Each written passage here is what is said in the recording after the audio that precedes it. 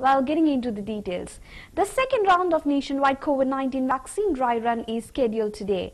Union Health Minister Dr. Vardhan will be visiting Tamil Nadu to review preparedness and oversee mock vaccination drills according to the official statements.